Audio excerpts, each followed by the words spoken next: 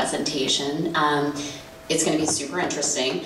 One of the interesting and cool things about being the chair of the Zoo Foundation is you get to learn lots of things about the education and conservation that's happening here at the Minnesota Zoo. And one of those things that I've learned so much about as part of my role is the Ulysses S seal conservation grant program, which you're going to hear a lot about tonight.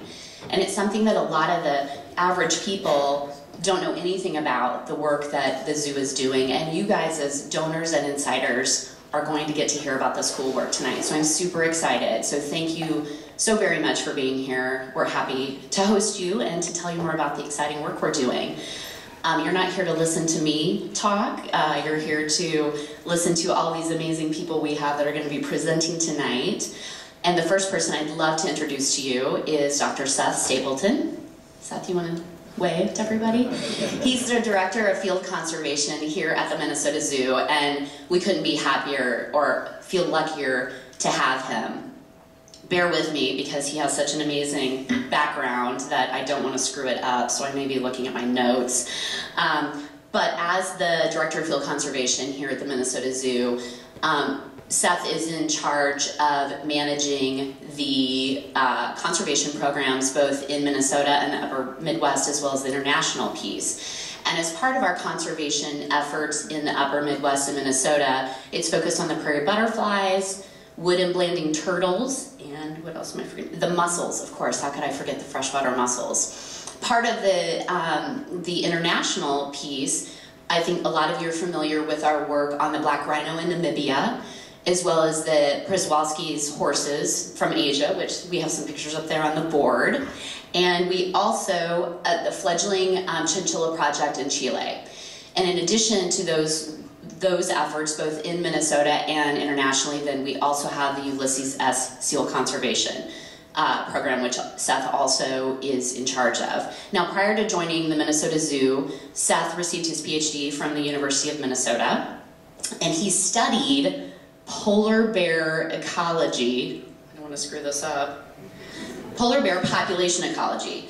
And he implemented non-invasive methods such as high-resolution satellite imagery and aerial surveys to monitor their populations in the Canadian Arctic.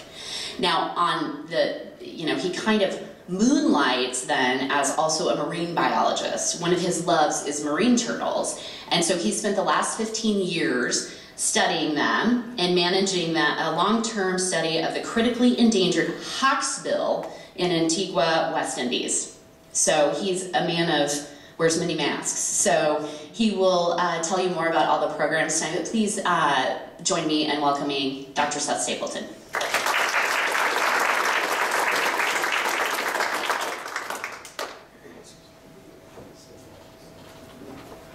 Well, thank you very much for the kind introduction there. As mentioned, my name is Seth Stapleton, and I manage the conservation programs here at the Minnesota Zoo.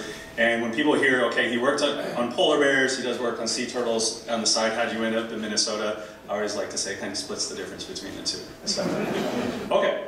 Sea turtles. So I'm not going to talk about sea turtles at all tonight, and I typically don't get an opportunity to talk about sea turtles when I'm presenting at the zoo or other locations, but I thought I'd take the opportunity to go ahead and slip in a picture of a sea turtle. So this is your gratuitous sea turtle image. Does anybody know what kind of sea turtle that is?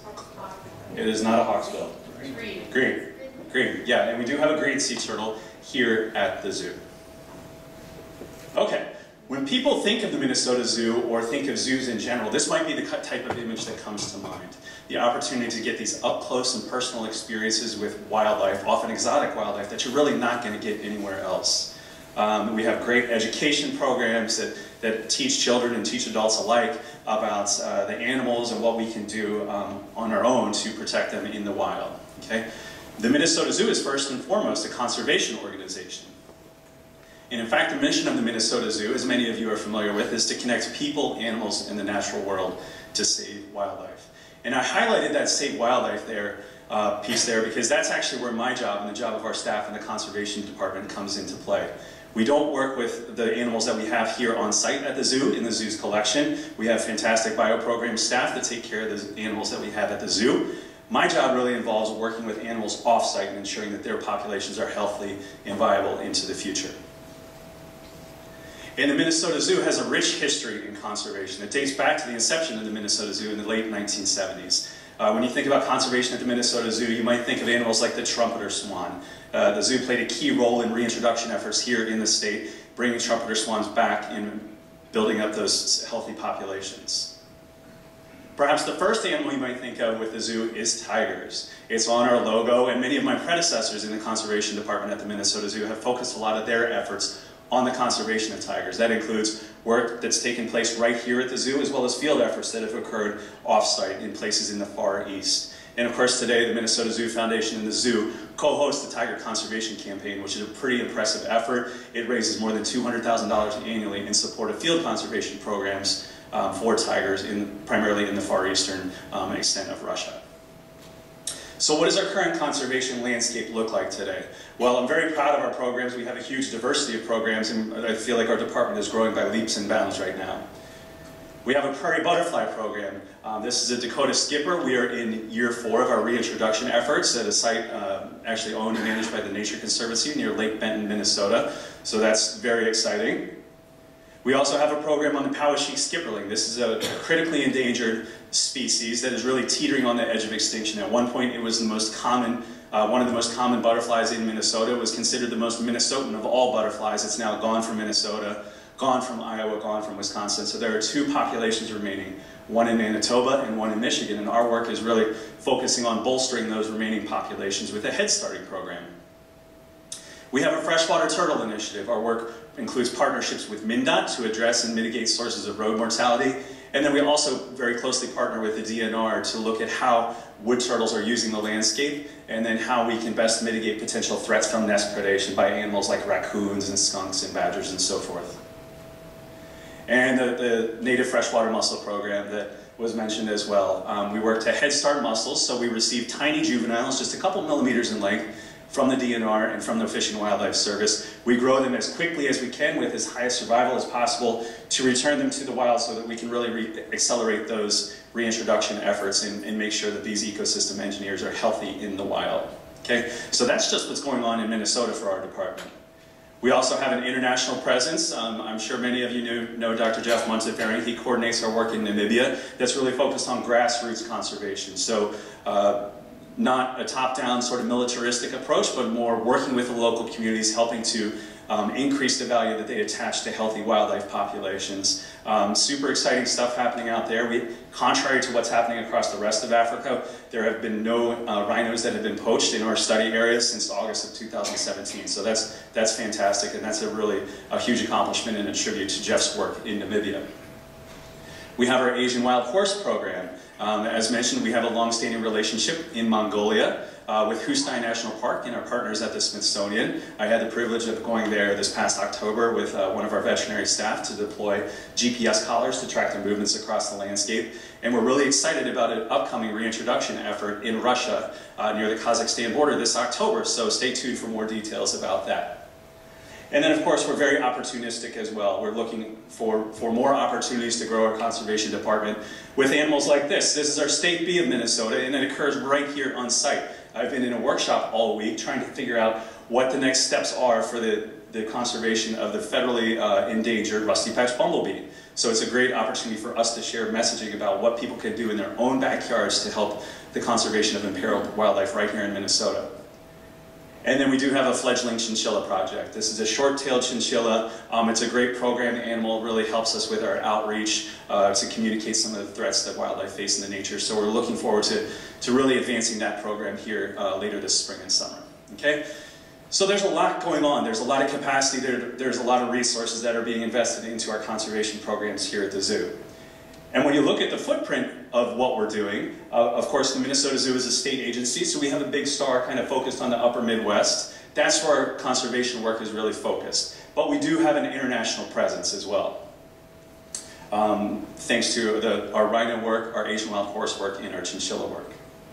Now, one of the programs people typically don't know a whole lot about is called the Ulysses S Seal Conservation Grants Program.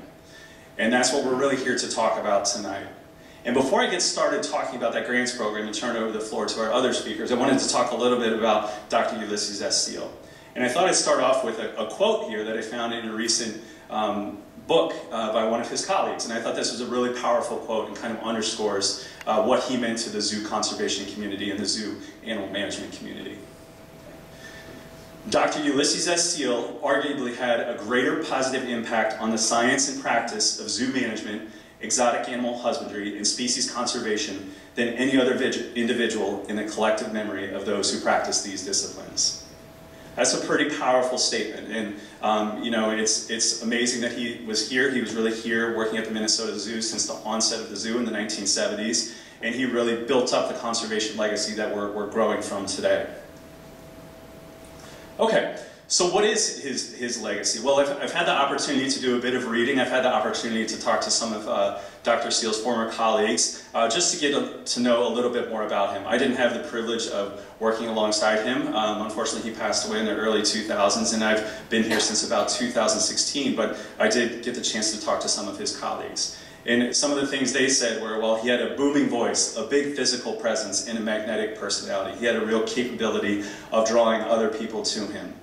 He was very innovative in his thoughts, and he had a lot of determination. I think the exact quote was, he had a hell of a lot of determination, and that's what allowed him to really execute a lot of these programs.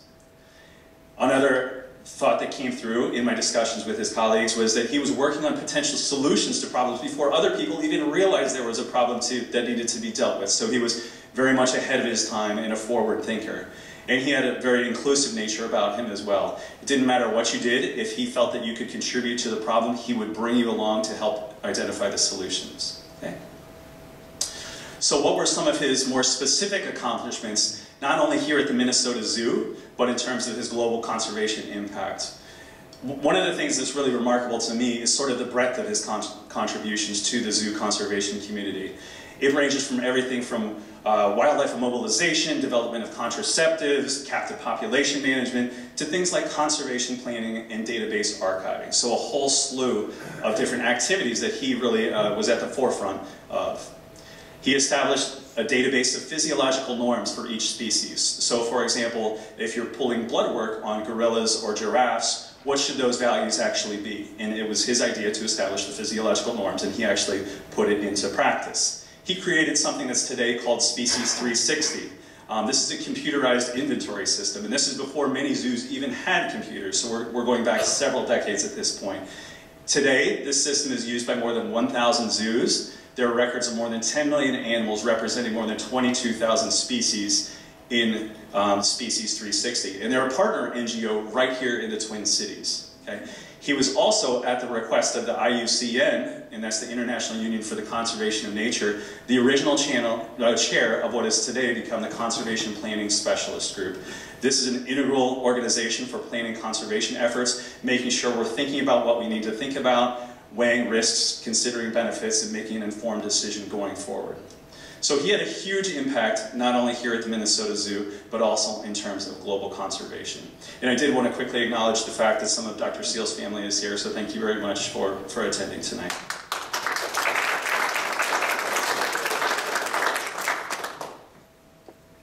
So, the Ulysses S. Seal Conservation Grants Program was established in the early 2000s to honor the legacy of Dr. Seal. The idea is that it allows us to extend our conservation footprint beyond Minnesota's borders and beyond our current projects that we're implementing internationally. It also allows us to expand our work to a whole host of other wildlife species that we don't have the capacity to address with our current field staff. This is one of the coolest things about working at the Minnesota Zoo. I've had the privilege of working at a number of other agencies and conservation organizations. I can't say I've ever seen anything like this in terms of a staff engagement and conservation program.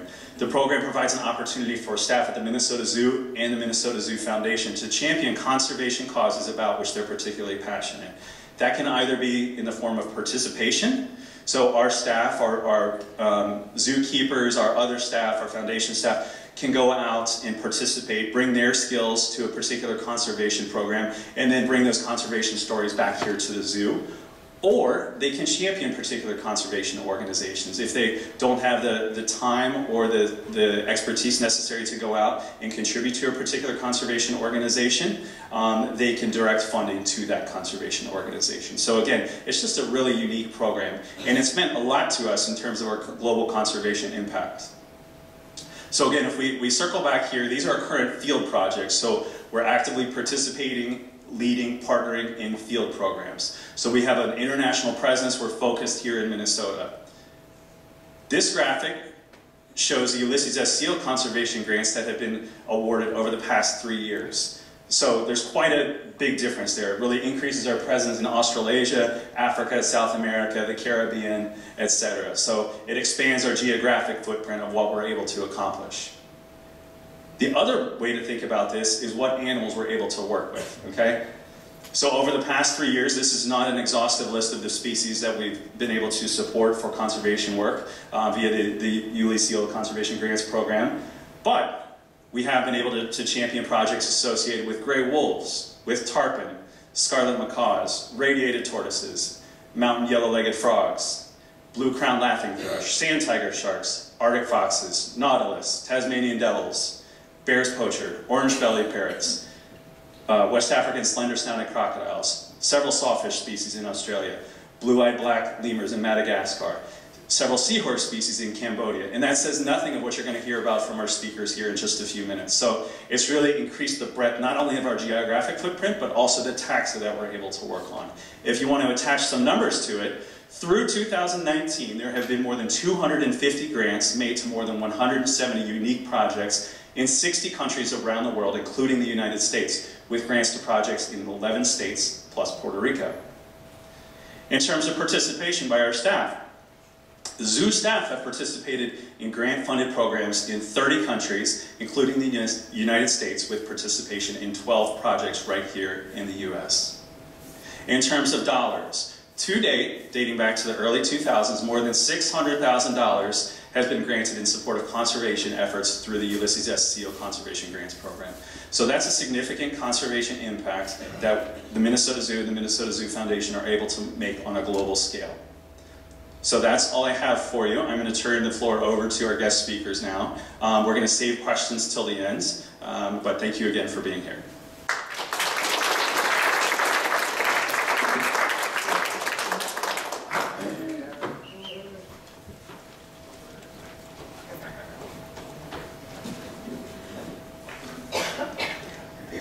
All right, so my name is Eric Reese. I am the primary African penguin keeper here at the Minnesota Zoo. So you've probably seen me if you come to the zoo sitting on that rock in the middle of the penguin exhibit feeding the penguins twice a day. That's me. So about a year and a half ago, give or take, it was right around Christmas 2017 is when I got to go to South Africa, and I worked for an organization called SANCOB, and that stands for the Southern African Foundation for the Conservation of Coastal Birds. Oh, wrong way. So first, I'm going to give you a little refresher course on African penguins. Those are the penguins we have here. They're the only penguins that are endemic or found on the continent of Africa. Every once in a while, a king penguin or a rockhopper penguin will show up, and everybody in South Africa gets excited and they rush over to Boulders Beach, wherever it is, and South African parks has to keep everybody away. But if you see a penguin in Africa, it's probably this. They're about 2 feet tall, a little taller than that sometimes, maybe 4 pounds to some of the big ones get up to like 11, 12 pounds, especially when they're in pre-molt. They are highly endangered, and that is why I went down there. They numbered about 1 million penguins at like 1900. Now there's 25,000 or so. They're dropping about 2% per year, so they will be extinct if nothing happens by 2026. So, SANCOB. It was started by this lady. Her name is Thea Louise Berman Westfall, and she started by getting penguins and cleaning oil off them in her bathtub. When she started, she would treat as many as she could. She treated up to 2,500 penguins the first year, and they're doing that now every year. And it's pretty awesome. So SANCOB, they only treat seabirds. They treat mostly African penguins, Cape gannets, different types of cormorants, gulls. The seasons kind of change throughout the year. During our winter, their summer, that's their main chick season. That's when I went. They get upwards of 25,000 birds per year. 1,500 of those are going to be African penguins. During like their spring, our fall is when they get a lot of cormorants and gulls. And then when I was there, it was mostly penguins. And then 2 weeks after I left, the one down in the bottom right there, it's called a broadbill prion. It's a really strange oceanic seabird. I was really upset I didn't get to see it, but yeah, I got there 2 weeks after I left. Really weird. It's got like a tube on its nose. So they started a chick bolstering program in 2011. And what that is, they have rangers out in the colonies in South Africa. They kind of monitor all the penguins. They see penguins that aren't doing well, chicks that are clearly abandoned. They bring them into their facility, rehabilitate them. And then they, the chick bolstering program, they actually were taking eggs in their facility and raising them from hatch. And it's been shown that without their efforts, the penguin population would be 19% lower than it is right now. And they've shown through studies that these chicks raised by their staff have the same survivability as the wild ones. So it's a huge help. So that is the normal garb at Sand Cobb. Those are called rain slickers. They're really hot and kind of gross. And they cut the sleeves off of wetsuits to put on your arms for guards because penguins like to bite. And then you wear goggles. So this is like a typical day at Sand Cobb. That disgusting looking brown slurry up there, that's the chick formula. They have a giant blender that you throw fish, krill, vitamins in, mix it all up. It smells awful. And you can see I'm tube feeding one of the penguin chicks there. You tube feed the chicks. The penguins get tube fed, depending on what state they're in, twice a day, and then they get fed fish for sure twice a day as well. That's the kitchen up there on the left of Sand Cobb. So the rehabilitation process, birds are brought in usually by volunteers or just people driving by and they see a seabird out. As I said, they only take in seabirds. When I was there, someone tried to bring in a sparrow and they were like, we can't take that, we only take seabirds, I'm sorry, and they sent them to a different rehab facility in South Africa. So they bring them in, they get a full medical workup. That picture in the top right was a cool thing they had. They had this huge tub that was a nebulizer, because a lot of the birds that come in have respiratory infections. So we would put 2 to sometimes 4 penguins in that nebulizer, and we were able to nebulize penguins. It was pretty cool. So yeah, they get a full medical workup. Typically when the chicks or really sick penguins come in, they get brought into the indoor nursery, which is those 2 pictures at the bottom. Then they graduate to the outdoor nursery. Then they get moved to the outdoor pen 3, which is where they get 20 minutes of swimming if they want to, because a lot of them have poor waterproofing because they've either been oiled or they were abandoned and they haven't molted out their down. Once they graduate from that, they get moved to pen 4, which is 20 minutes of forced swimming, and then an hour of forced swimming, and it was kind of, they would try to get out, but we're like, no, you guys gotta swim, this is how you're gonna get released. And once they mastered that hour of forced swimming, their waterproofing's good, then it's time for the release. So the day of my release, we came in probably an hour earlier than we normally would, take all the measurements. We check their radio transmitters in their back to make sure they're still working, because Sand Cobb does track their penguins after they're released. Cut off their armbands. They all have their own identification bands. And then we release them. And my release was at Boulders Beach, which is the same beach that's our penguin exhibit is modeled after. It looks just like Boulders Beach, our exhibit, so I have to say our exhibit guys did an awesome job, because I walked out there and I'm like, wow, it looks just like our exhibit. So we released 7 penguins when I went out there. It was about an hour's drive, and the one on the far right there, the one penguin, he was just in shock.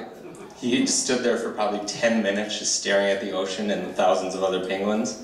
Then he finally ran to the other colony there. So if you want to help penguins, there's a couple of ways you can. Main thing we tell everybody is sustainable seafood. We have a kiosk over in Discovery Bay. We tell guests that all the time, go check that out. But a really easy way is download on your smartphone Seafood Watch from Monterey Bay Aquarium. You can just pull that up when you're at a restaurant or a grocery store. It'll tell you what to pick.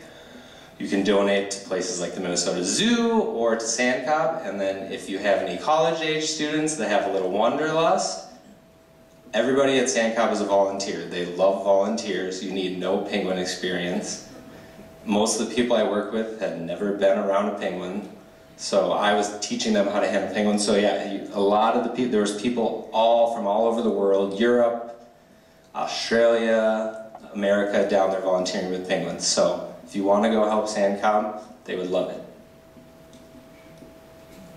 So thank you. I just want to thank the Minnesota Zoo Foundation for allowing me to go to South Africa and work with Sandcob, the bird crew for picking up the slack for the 3 weeks I was gone, and then also my wife for letting me go to South Africa for 2 weeks right around Christmas.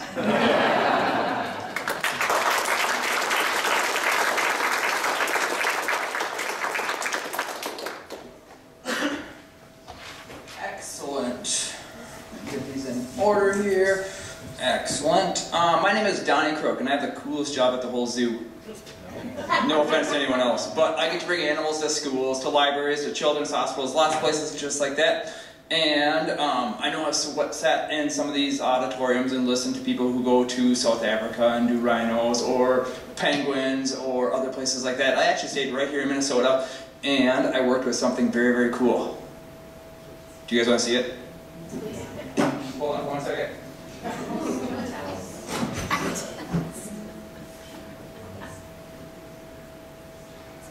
What I got to work with was this guy. Now, this is actually a bull snake. It's the largest snake we have right here in Minnesota. There we go. And I got to go out with Carol Hall and Jeff LeClaire out to western Minnesota. We started out at the DNR and we headed out west to the Minnesota River Valley.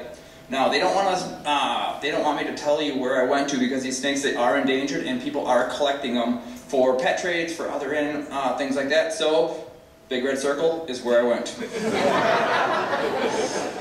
We got to the site and I was amazed at just how beautiful Minnesota actually is. I get to stay here in Minnesota, I get to stay here in the cities, but looking at the prairies was something I've never been able to do before, and that picture right there is where we were. It's some guy's house. He said he saw 3 giant snakes in his house, in his yard,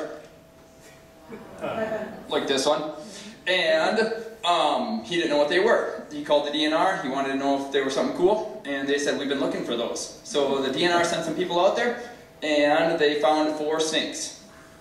They put radio transmitters into these snakes, which is what you can see, that little red thing is the radio transmitter, and then there is a radiograph right there showing it inside the snake. Now, we track these snakes using radio telemetry, and there is Jeff and I using the antenna to find out where we're going. I thought it'd be really easy to see a giant snake in the grasslands.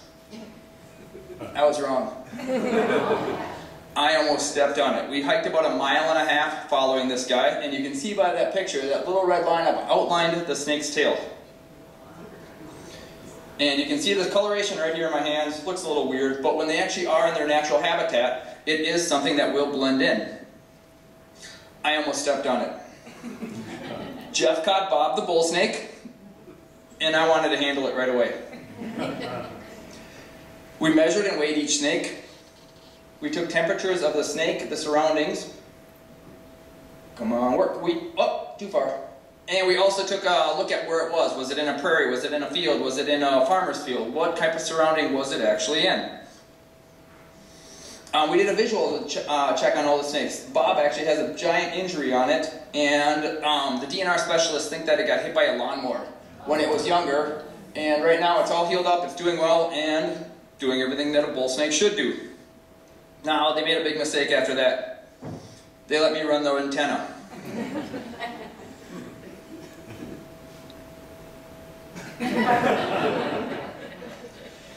After a bunch of zigzagging, we found Linda. We recorded her measurements and took her data and let me take some pictures, and we released her right back to where she was. And then it was my turn. I ran the antenna, I honed in, and I got her.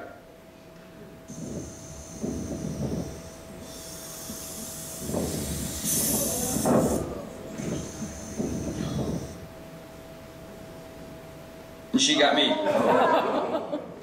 This is Stevie. named after Stevie Nicks. We once again recorded all the stuff that we needed to. We took her measurements, took pictures of her, and we released her right back to there. That snake bite right there on my hand, didn't even feel it. The teeth are so sharp that you can't even feel the teeth going in. And I looked down and, wow, it's clinging onto my hand. Our last bull snake was Aria. Aria was actually underground. She was actually in this berm right here, and we tracked her with the radio telemetry to a hole, and we tracked her under the ground. We couldn't find her. We knew she was alive. We knew she was moving. We could actually see her beep moving on the antenna, but we couldn't get to her. So we let her go, and we drove back and looked at some of the prairies. The prairies that we're looking at are some of the most pretty places I have seen. I thought I loved forests. I thought I loved lakesides. But looking at all the colors, looking at all of the plants, looking at all the other things out in these prairies, I can see why some people like these. They're pretty cool. Now, the DNRs are having a hard time finding these bull snakes, and a while back, the state decided to replant some of these, and the DNRs people thought that they might have used the wrong seed mixture, because now all they can find are little fox snakes, snakes that are smaller than these guys, but that's all they can find. They think it might be a little bit too dense for these guys to go. Now, after that, we actually went and checked on Aria again, and then we went back to our hotel. Now, if you look at some of our other presentations, they might have some of the things that they're eating. They might be eating bugs off of leaves, they might be eating some exotic fruits or other stuff like that. I went and had nachos. Got to sleep in a hotel room at night, got nachos, a nice hot shower. All in all, pretty fun time for Donnie. I also got a picture with that guy. Checked on Aria one more time, and she still wasn't out. She was still moving around under the ground. She'd moved like 20 feet to the right, but she still hadn't come out. So we went back to our hotel room, and day 2, we checked on Aria, still underground. We couldn't get to her. Now, she was something that we had to actually find, that they were really excited to try to find, because she was a younger snake, and the battery on her telemetry unit was going to run out over the winter time. So if they didn't find her this winter time, or this summertime, they weren't going to be able to find her again. They were going to have to catch her again as a wild snake without a radio collar. So they wanted to find her, so we went out and checked for her again. She wasn't there, so we went to a secondary site where we were looking at hognose snakes. Now, hognose snakes are little snakes, not this one.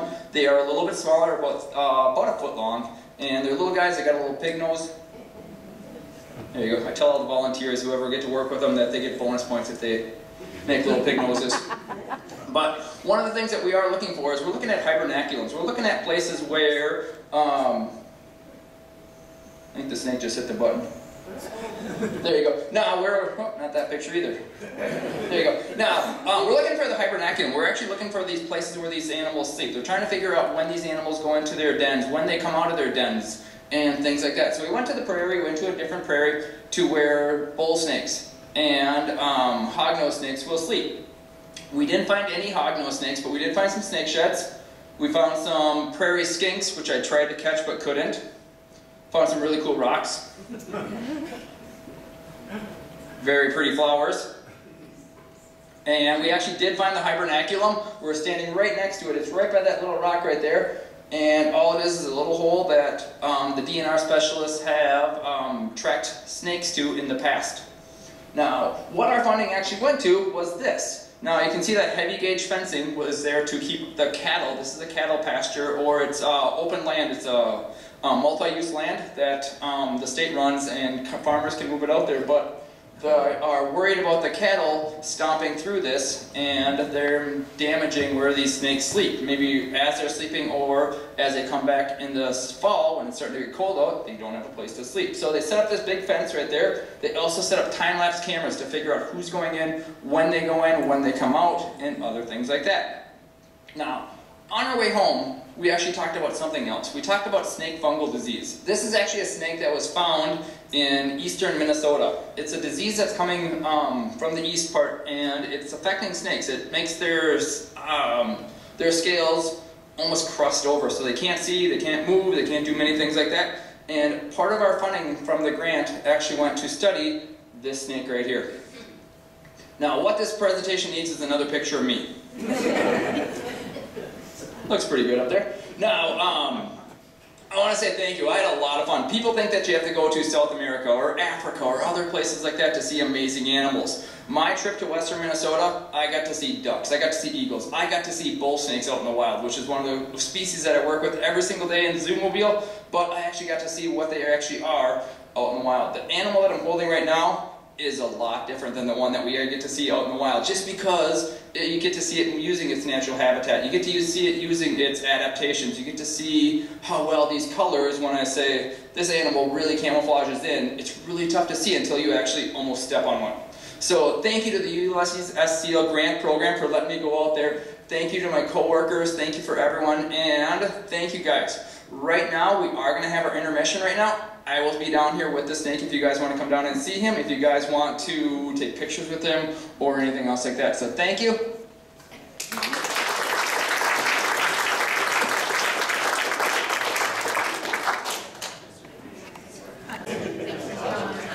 What's up? Hello. How you guys doing? Good. My name's Christoph. I work for the Aquariums Department. I have the best job at the zoo. Sorry, Don. I can dive with sharks and hug sea turtles, so... Alright, I'm going to talk about corals and coral reef conservation. Ulysses S Conservation Grant, I got to use it to go down to the Caribbean to do some coral work, which is really cool. I'm going to talk about that. But first, an overview on corals. When I teach, sometimes I teach classes here at the zoo, and elementary school, high school, and I ask, is a coral a plant, an animal, or a rock? Does anyone know? I think we all know, right? Yeah, they're animals. They're invertebrates. Oh, I can look down here. They're invertebrates, same family as jellies and sea anemones. That means they have stinging cells. They're radially symmetrical. If you cut them in half, you're always going to have identical halves. But if you were to guess they were a plant, you would not be far off, because corals actually house algae cells, which is a plant, right? They have a symbiotic relationship.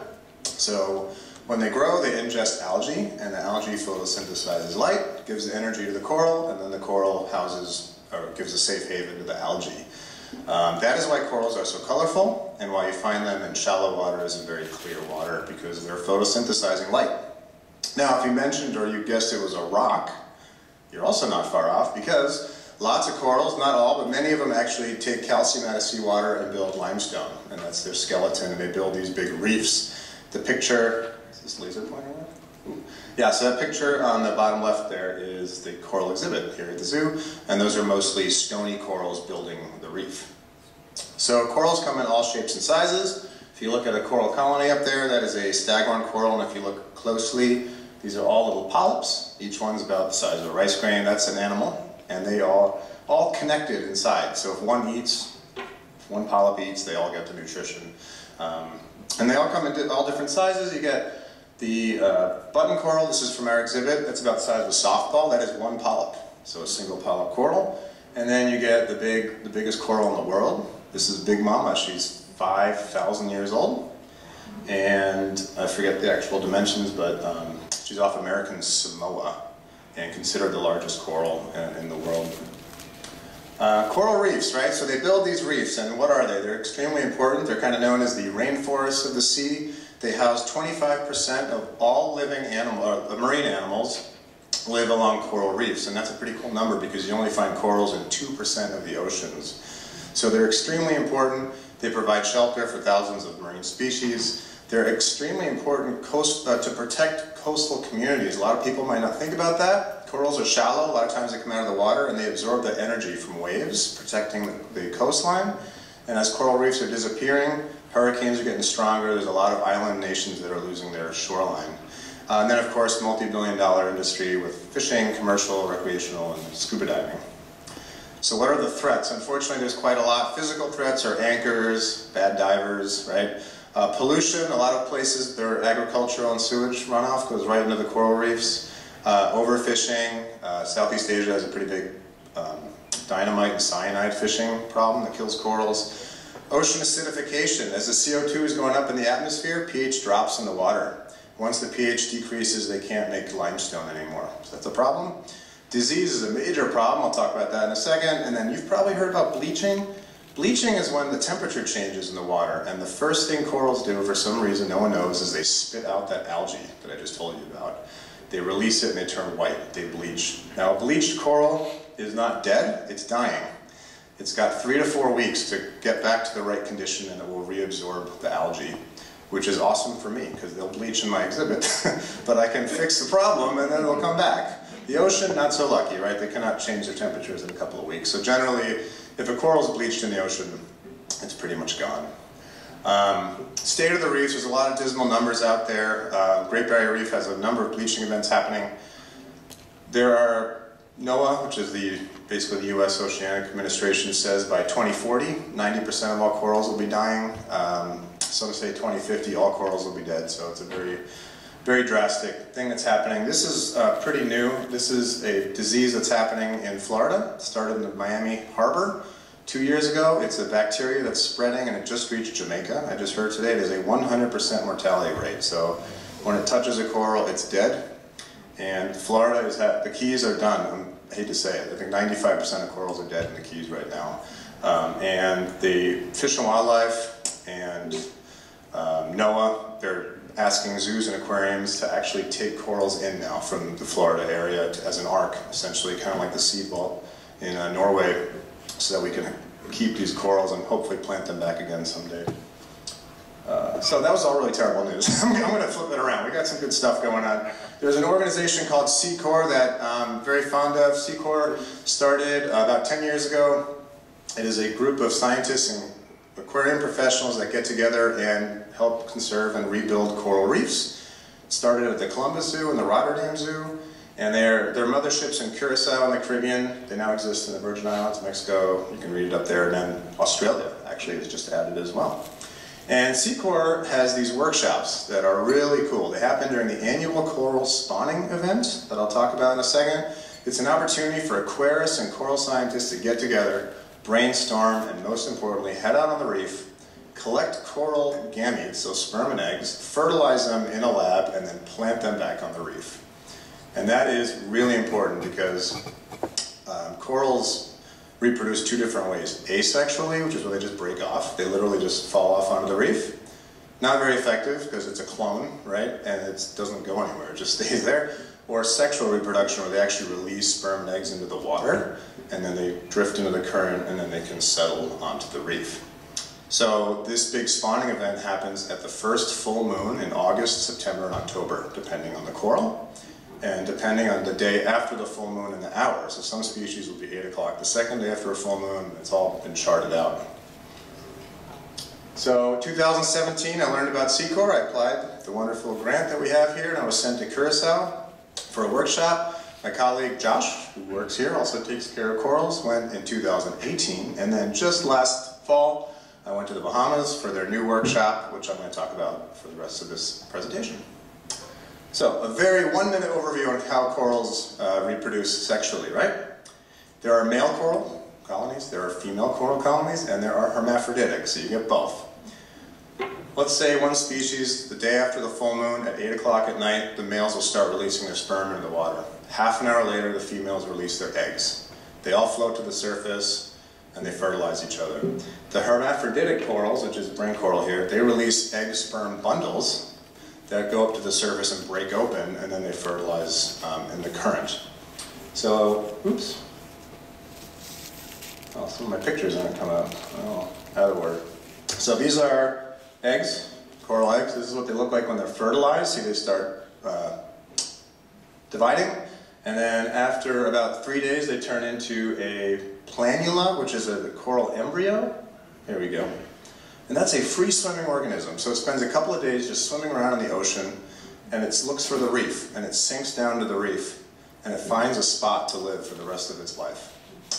Pretty cool, and we very, very rudimentarily, if that's a word, did that at the zoo here as well. So we had some little polyps that found their home. This next thing I hope plays is a video of a coral planula looking for its home on the reef.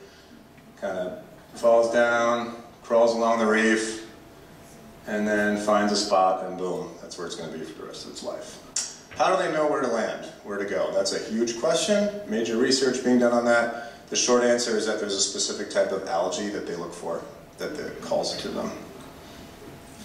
All right, so I headed down to the Bahamas. at the very end of September, and a week before I left, do you guys remember Hurricane Dorian? Yeah.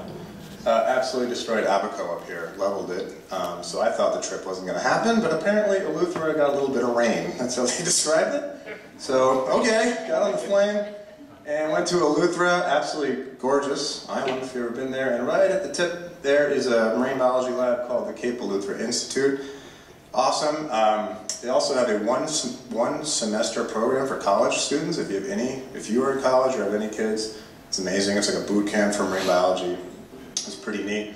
But they also have a whole marine biology center that Sea Corps uses for this workshop. So I headed down there a couple days before the full moon in September. And the first few days were lectures by the scientists, and then we dove the site. The site was an hour and a half away by boat. Their research boat broke down the day I got there. Sweet, so we used their little small boat. And what I thought was pretty cool is that the year before, when the corals spawned, they tagged them, and we put little buoys on them so that we wanted to see if the same coral would spawn the next year. So that was kind of neat. So I had to dive this a bunch of times to get used to it because you're doing it late at night and there's a lot going on. So we had to get our bearings straight, and I was put on team 2, going after the mountainous star coral, which you see here. This is a very big reef building coral. It grows very fast. And we had to do a lot of lab work, kind of get it ready. And then Margaret Miller, she's the head scientist for Sea Corps, showed us how to capture the spawn, right? So what you do is, this is a kind of a cone-shaped net with a lead bottom, and you just put it over a coral that's spawning, and then the little cup there will collect the eggs as they're going up. So here comes the full moon, right? We got on the boat, nice hour and a half boat ride, choppy seas, not for the seasick, and we had a lot of gear. This was all attached to us while we were diving. And you wait. We waited and waited. We did 2 90-minute dives every night for 7 nights. Actually, one night we got stormed out, but they spawned. Every night we got the corals that we were looking for, so it was a huge success. This is what it looks like when egg bundles go into a collecting cup. These are all little shrimp, and if one shrimp gets in there, they eat all the eggs and it's ruined, so you have to make sure no shrimp got into the cup. And speaking of shrimp, I got asked a lot, like, are you scared of sharks while you're diving at night and all? And actually, no, I chase the sharks. I love the sharks, right? What I'm scared about are these things, millions of worms that follow your light. Yeah, I can still feel them around my mouth. Yeah, they are everywhere. So they made life quite difficult. You get used to them, shake them out in the shower. Anyway, it was a big success. We got 1.2 million eggs, I think, total. And what we do is we take those cups up onto the boat. I think it's the next picture. Yeah. Okay, put them on the boat, put them in this big cooler. And the cooler, because the waves were rocking, right, he's kind of mixing everything around. Hour and a half boat ride back to the lab. We put them in these gravy boats. These are like gravy separators here. This is all the sperm, these are the eggs. And we spent hours and hours and hours cleaning out the sperm so you get clear water. You look in the microscope and the eggs just start dividing right away, like right when they get fertilized. So it's a big success. We got, like I said, I think 1 million or so at the end of it, fertilized eggs and planula, coral embryos. So what did we do with all of those, right? Well, there were a lot of different experiments being set up. National Science Foundation was there, Shedd Aquarium, Frost Science Museum. They had all these different experiments. I was teamed up with the Frost Science Museum, where we took little pieces of the reef with all the algae I was telling you about that the planula look for, and we put the embryos in these, and we found out where they like to settle, which corals, which algae they like the most. Some people are experimenting with sound. A coral reef is very loud, and the planula would swim to the sound. All different things happening, and then the next day we look with the microscope and you can see them kind of settle into the work. Now, the majority of the coral, of course, were put on this pool that we built before. These are all 3D printed tetrapods with high surface area, and they're put out in the ocean for about 2 weeks. It grows that good algae on it, and all those embryos will settle on these tetrapods. And this is what it looks like after they've settled. So there's a little coral on here, right? And so before these tetrapods, which Sea Corps invented, you would go around and glue pieces of rock onto the reef, and it took forever, right? Now you just dive around with these tetrapods and shove them into the reef, literally just like all over. And they're upscaling, so they're getting to the point where they want to just be able to take a boat and just dump them on the reef, right? In Australia, they have a drone already that's going around looking for a spot and just releasing them. So it's all about getting as many as you can with as little time and cost. And it's been extremely successful. This next picture, it's kind of old at this point, but this is a palmata. This is the most critically endangered coral in the Caribbean, 97% gone right now. This was made in the lab a year later. That's what it looked like. This is 4 years later. And I show it to you because this is the first ever known coral grown in a lab that then spawned itself on the reef. So they now have had multiple generations from this one. This is quite a while ago, and this is what kind of Mexico looks like now. These are all spawned in the lab. And this white is good. This is not bleached. This is actually growth ring. So if you see white on the edge of a coral, that's it laying its skeleton down. And I want you to also just look at the fish, right? These fish would not be here without the coral. And a neat little experiment that we did is, actually it was in Curacao, but we took an area of sand where there was nothing, took a picture, put a rock on it with a piece of fake coral, went back the next day. I think we had 15 fish on it and a couple of crab, you know, just by putting that there overnight. So it's really incredible how important corals are for the whole kind of marine community. So that was my experience in the Bahamas. It was really long, you know, long days, long nights. It was hard work, but it was worth it. My last picture here, because on the last day we got to hang out in these old these pools. Look at that. Yeah, with the waves crashing. So it was awesome.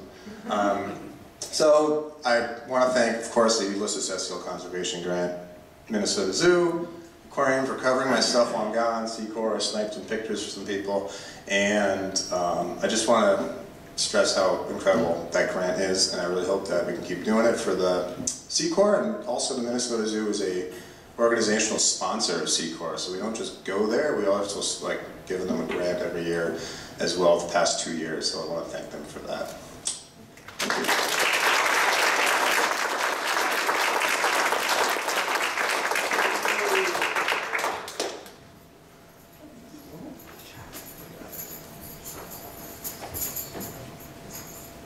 Every time I hear Christoph talk about corals, I'm like, oh my god, corals are so amazing. But I'm talking about a really cute animal, corals. But my name is Mary, and I am part of our behavioral husbandry team here at the Minnesota Zoo, which basically is a little umbrella of our marine mammal department, our close encounters department, and then our behavior management department. And I work in all three of those, and it's the best job at the zoo. But I had the amazing opportunity to travel up to Alaska and work with the Alaska SeaLife Center's Rescue and Rehab Department. It's located in Seward. Learned this from Christoph too. It's located in Seward, which is about a 2.5 mile or a 2.5 hour drive south of Anchorage, and it's a gorgeous drive. You kind of pass around the Turnagain Arm, which is just a beautiful drive down there. And Alaska SeaLife Center was opened in 1998, and it's one of the only it's the only facility in Alaska that kind of combines public aquarium, so education, rescue and rehab, and then also research as well. So the facility itself isn't that big, but it is set up beautifully. It's really has amazing education happening throughout the facility itself. They do a lot of different behind-the-scenes tours. They do a lot of different types of encounters where people can come up, learn a little bit more either about individual animals or the individual species, and then they also do like an encounter where you can go meet some researchers, or you can meet the rescue rehab team or some of the rescue rehab animals. So they do a really great job with their education. And then one part that it was kind of slow when I was there, which is really awesome for me because I kind of got to see and meet a lot more people than I probably otherwise would have. So I got to hang out with some of their research folks, and it's kind of, I was listening to Seth and him talk about the conservation work we do.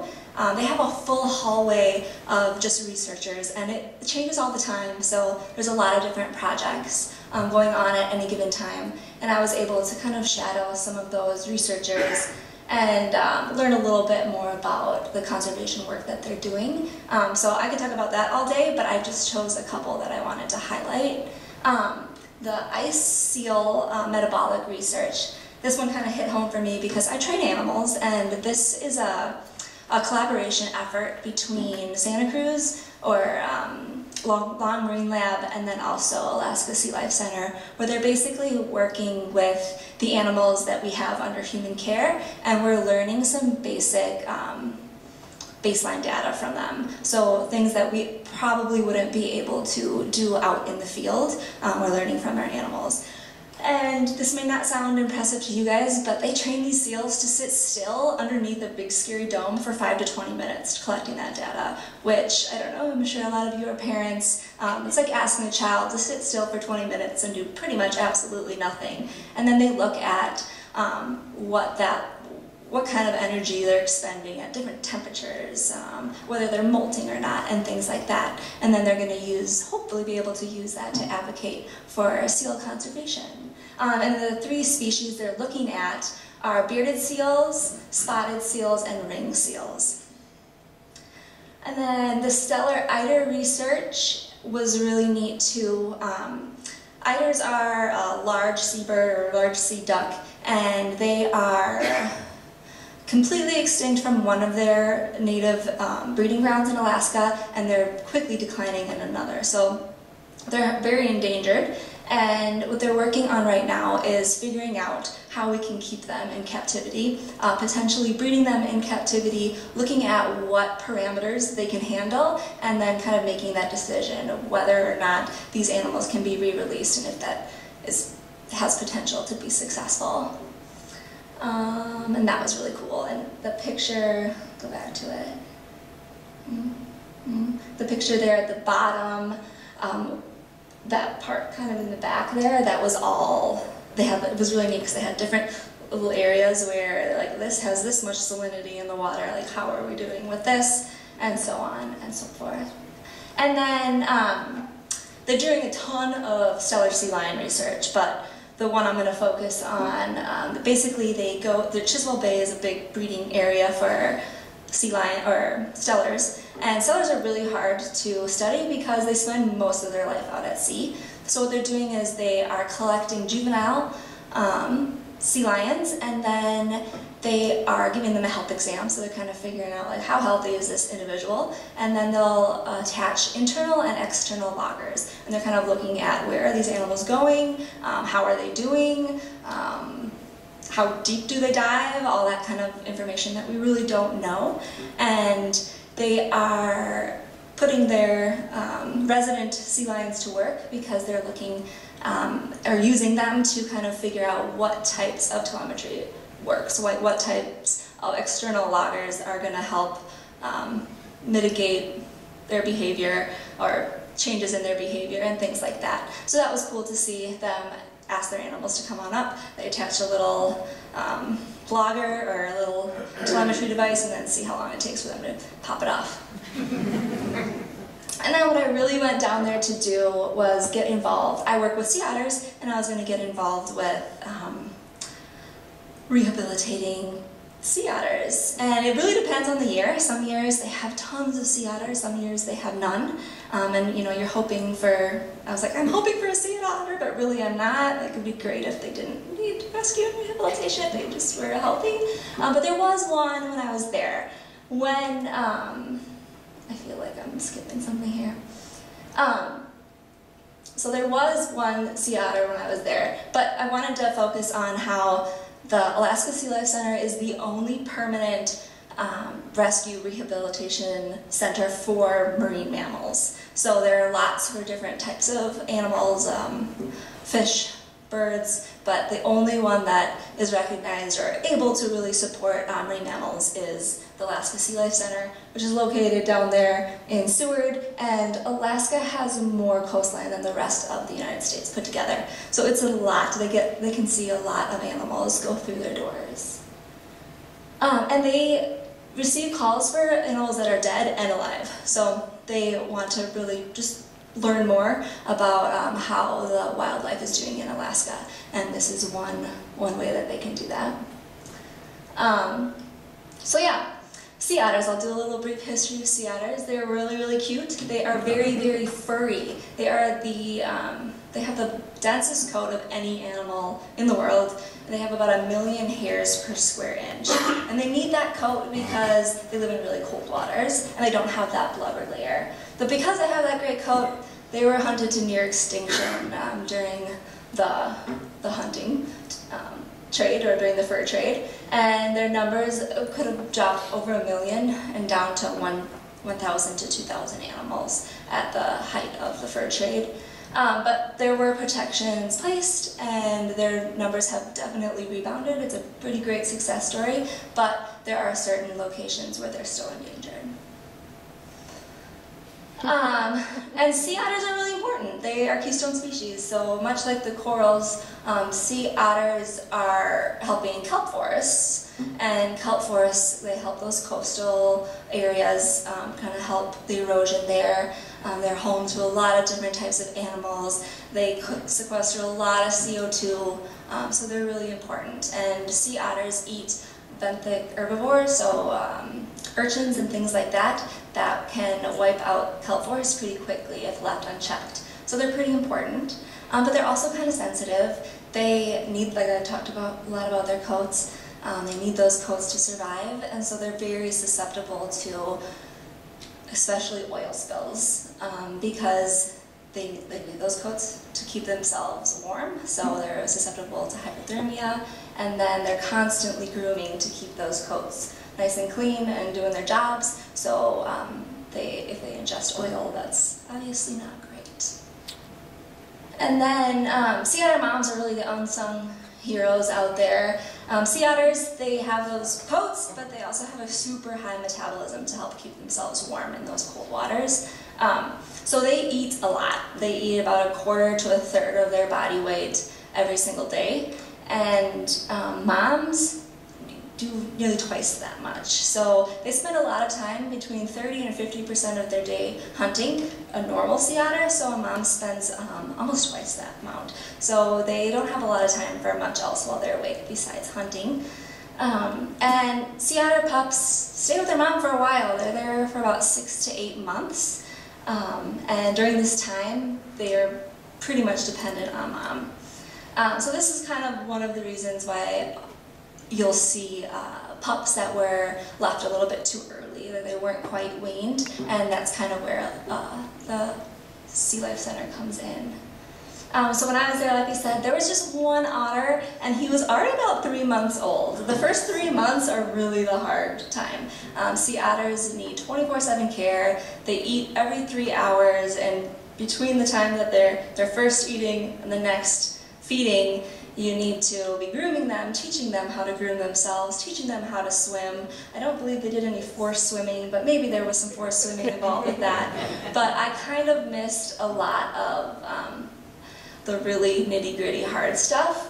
But when I got there, it was great for me because what they needed me for was kind of the training. So this individual, his name ended up being Odiak, but we called him Cordova while I was there because that's kind of where he was found, or he was picked up.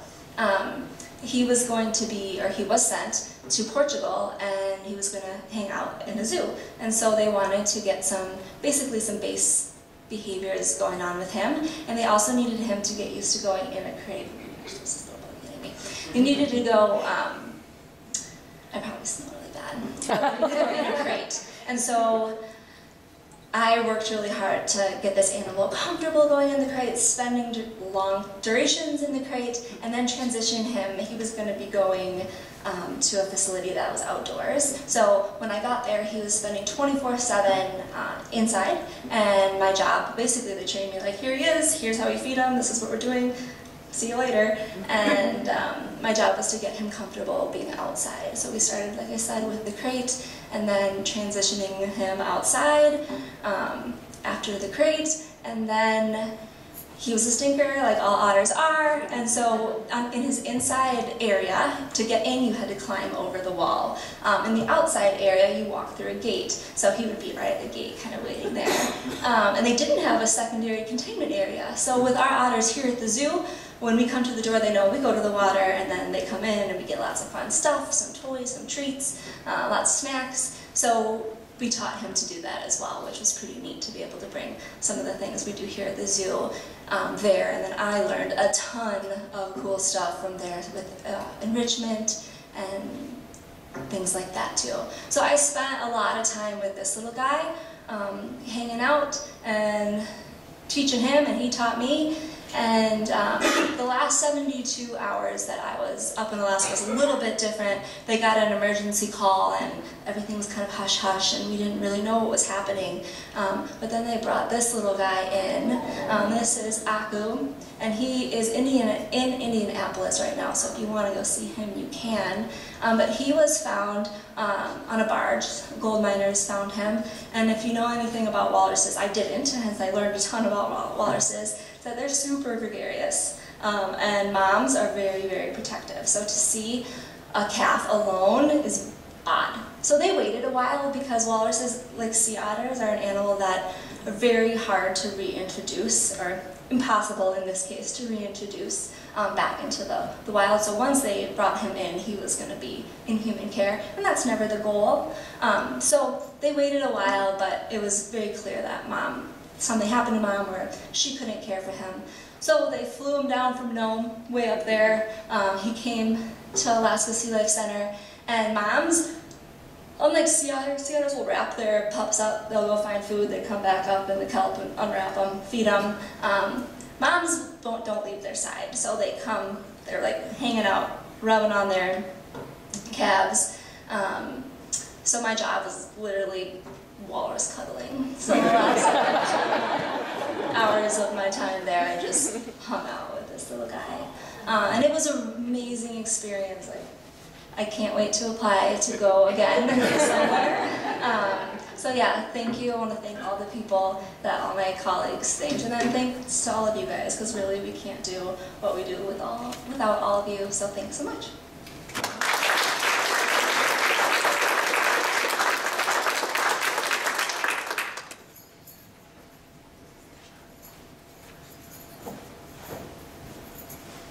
Okay, so that was a great series of talks really highlighting the diversity of programs in which our staff have participated with the support of the Ulysses S. SEAL Conservation Grants Program. Now there are ways for the general public, of course, to participate in conservation efforts as well. And the most growing field for public participation in conservation and science in general is citizen science. And I like to think of citizen science as the power of the people. And citizen science is really all about harnessing the power of the people to overcome some of those hurdles that you might have in a typical research setting. Things like, we don't have enough money. We don't have enough staff capacity to be able to go out and do what we want to do across the entire spatial scale, across the entire landscape. So citizen science provides that capacity in terms of the general public. Citizen science dates back more than 100 years, actually. This is probably the most well-known example of citizen science. And I'm sure it's very clear what I'm talking about by this picture here. Christmas bird count. Has anybody heard of the Christmas bird count before? Has anybody participated in the Christmas bird count before? Okay. This past year was the 120th year of the Christmas bird count, which is pretty darn impressive, I think. This is a citizen science program that's been administered by the National Audubon Society since the turn of the 20th century. It involves, over a 3 or 4 week period, groups of the general public with an experienced birder get out and they walk set routes, and they document all the birds that they see or hear over the course of that day. That information is collected across the continental scale, so across North America, and it gets fed back into a national database. What kind of information can you get from that? Well, you can get information about where species are occurring, and really important conservation information like general population trends. And this is an example of some of the information you can get. I pulled this off of the Christmas bird count website yesterday. This is information about the peregrine falcon, so that's an animal that we have right here in Minnesota. And this indicates population trends, so relative population trends in comparison to previous Christmas bird counts. So the blue and the darker shades of blue indicate areas where the sightings have increased over the past several years. The red indicates areas where sightings have decreased over the past several years. So for the peregrine falcon, at least, in the context of the Christmas bird count, this is a pretty optimistic picture. And that's fairly consistent with what we're seeing in terms of peregrine falcon conservation outside of the Christmas bird count. What's another example of citizen science? Well, a big one is called Zooniverse, and I can remember about 10 or 12 years ago when Zooniverse was first getting off the ground. This one has a special place in my heart because I had a good friend at the University of Minnesota. She was coordinating what's called Snapshot Serengeti. Has anybody heard of Snapshot Serengeti before? Okay, so her job, she really got that project off the ground, and she actually went, after she finished her graduate degree, and postdoced with Zooniverse, which is based in the UK for a couple of years. The idea here is that many of these conservation projects accumulate a huge amount of cameras or photos through camera trapping initiatives. The picture in the top right there, that's actually a Snapshot Serengeti picture of a secretary bird. It harnesses the power of the people, so you can go online, register to become a user, and they will run you through a training course, and they will teach you how to classify these images. So what type of animal are you seeing? How many of those animals are you seeing? What are the environmental conditions? What is that animal doing? Are there other items in the picture that are worth documenting? This started relatively small and has since scaled up to huge numbers. So there's the Snapshot Serengeti picture in the top right. There's also dozens of other projects literally that are uploading their images onto Zooniverse and really leveraging people to help them accomplish their scientific goals and contribute to that research, which can ultimately inform conservation efforts. So I love this statistic down on the bottom right here. This is as of yesterday. The Zooniverse works. More than 250 million photos have been classified so far by nearly 2 million registered viewers. That's across the world. That's not just in the United States. That's across the world. So it's the ability to engage people in science and in conservation on a global scale. So what are some of the opportunities close to home? Well, we do a little bit of citizen science with our conservation department, and thanks to our volunteer corps here at the Minnesota Zoo, we're able to document breeding during about mid-June through mid-July for our captive Dakota skipper population. So we maintain what's called an insurance population of Dakota skippers here at the zoo. That's in case things go sideways or continue to deteriorate out in the wild. We've got something to fall back here on at the zoo.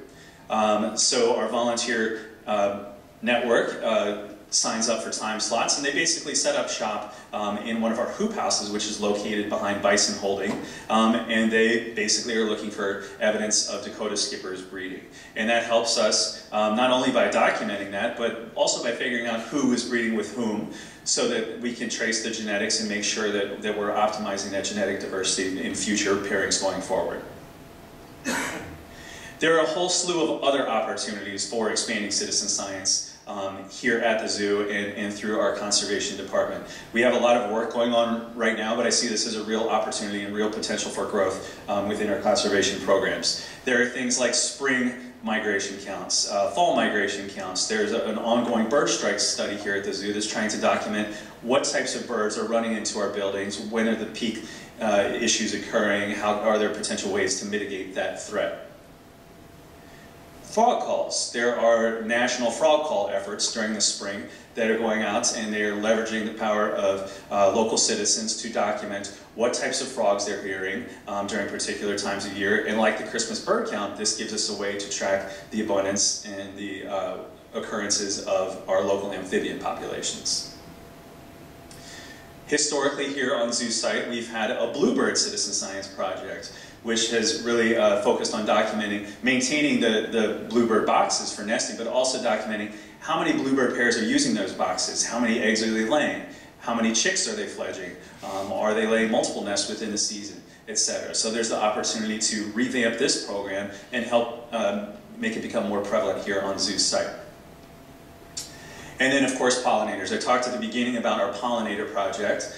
This is a swallowtail larva, but there's a lot of interest in pollinators right now in Minnesota, given some of the global insect declines and so forth. So there are opportunities to participate in monarch watches, bumblebee watches, both for adults and larvae of other pollinators, like the swallowtail. So this is another area where we could really do a lot to contribute to citizen science for our local pollinator populations.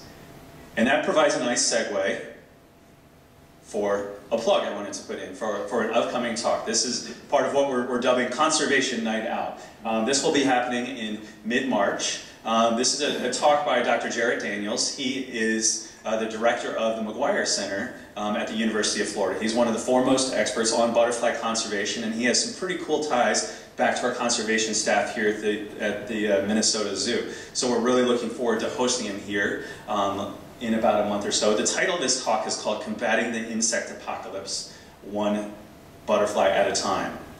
So that's pretty dramatic, but I think insects are also facing a pretty dramatic conservation challenge out there as well. So we really look forward to that. Stay tuned for more information, and we hope that you'll be able to join us then as well. So I would be remiss if I didn't acknowledge the various funding organizations that support our conservation programs. Of course, we have the Minnesota Zoo Foundation. We have a whole host of other funders and partners that we're proud to be collaborating with. And that's all I have. I just wanted to say thank you guys again for coming out tonight. We really appreciate your support, and we greatly value the support of the Minnesota Zoo Foundation for the Ulysses S. Seal Conservation Grants Program as well.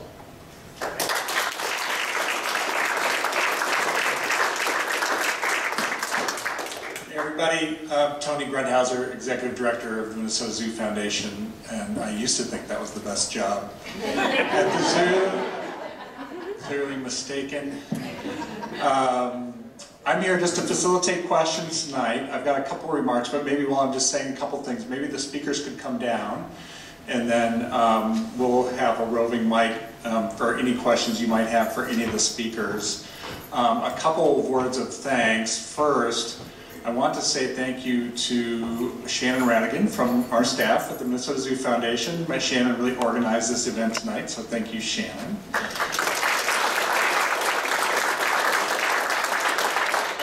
Again, thank all of you. This does not happen without your support, your loyal annual support to the Minnesota Zoo Foundation. That's really how these programs work, and we cannot do it without you. I will put in also a shameless plug for a trip I am leading to Africa in September. So if you've ever wanted to go to Africa, we'll be visiting South Africa, and then also our program in Namibia, led by Jeff Montefering, who's been with the zoo in Namibia for several years. And we still have a couple of spots left. There are no grants available, unfortunately, for this opportunity, but it will be exciting and really impactful nonetheless. So with that, do we have any questions for our presenters? I want to know about walrus cuddling myself. Yeah, Becky. So do you have to write a proposal as to what you're going to do in order to get funding? How's that all work? Does one of you want to talk about your experience with that? Sure. Okay. Twice a year, right? Yeah. Yeah, so twice a year we're given the opportunity to fill out an application. Obviously, talking about the species that you want to work with, and the Conservation Department, among others, there's some guidelines that you might know better, but how endangered they are, whether we have them at the zoo, that kind of stuff, and then I'm trying to think how many you get. I mean, sorry. Yeah, how many? Sorry, how many you get? Yeah, the number of applications really varies. I would say on a given cycle it can be anywhere from about 15 to 25. And we're looking for criteria like, do we have this animal in our collection here at the zoo, or do we anticipate we'll have this animal in our collection here at the zoo? How endangered, like Christoph mentioned, is that animal in the wild? What's the conservation impact of the work that's being proposed, etc. One of the cool things I think about, sorry, I'll come up here. You're better to answer this. One of the cool things I think about the review process is that we really try to engage the entire zoo as well as the Zoo Foundation. This is a program not by the Conservation Department, not for the Conservation Department. This is a program for the entire zoo. So we welcome participation from the entire zoo, both in the application process as well as in the review process. We really value the opinions of everybody across the board. Yes, in fact, Heidi, who's handing around our microphone, is a foundation employee who went and studied Arctic foxes in Sweden this past year. And I know nothing about animals. So it's an amazing program. My team will tell you how in awe I was of this program when I first started here at the zoo. I couldn't believe we actually had this available for people, and it is truly impactful. And well, you've seen evidence of that tonight. Other questions? Well, oh yes, I thought we might. Nancy. I have a coral question. I may have missed this, but what's the composition of the 3D man-made tetrapod? Thank you. Yep. Tetrapod. Yeah. So they're made out of clay, concrete and clay, and then they're starting to do plastic. Plastic's not the right word. I know they were handmade for a long time. So when I was in Curacao, we made them by hand, but now they're 3D printing them. But I think they're, so yeah, they they're don't disintegrate over time in the water? No, and even if they don't, but the corals will completely encrust over them. So if you go back a couple of years later, you won't even see the tetrapod anymore. It's completely covered. Yeah. I have a question. How does this affect you as somebody who works at the Minnesota Zoo? How does going into the field or advocating for a field conservation project affect your work day-to-day at the zoo? So like for me, I do a penguin talk every day during my penguin feed, and I would talk about sand cow, but this kind of like made me able to like actually, you know, feel like I knew what I was talking about, like I could actually have the experience and like really feel like I was making an impact on conservation, so that's what I really felt.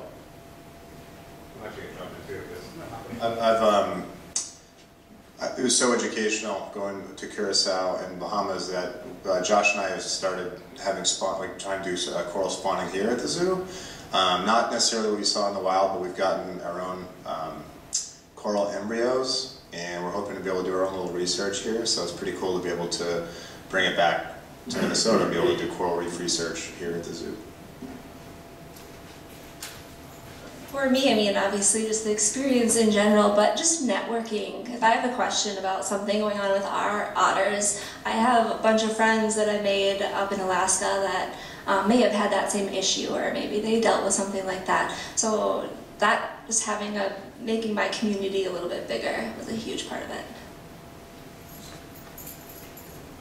With me, I was actually bringing bull snakes to the schools, to the libraries, talking to kids all the time about these animals, which I had never seen out in the wild, and being able to actually see this animal in its natural habitat, see how the adaptations, see how they actually do work out in the wild, really brought a thing to my presentations that I will do for kids out in the state of Minnesota. So that was probably the biggest part for me. And then I could also talk about the great work that the DNR, that the zoo is doing in conservation, to the kids. So when kids ask us, what is the zoo doing to help animals in Minnesota, I can actually tell them that I actually went out and helped with a program to save endangered animals here in Minnesota. Any other questions? Well, let's have a hand for our presenter. Thank you so much.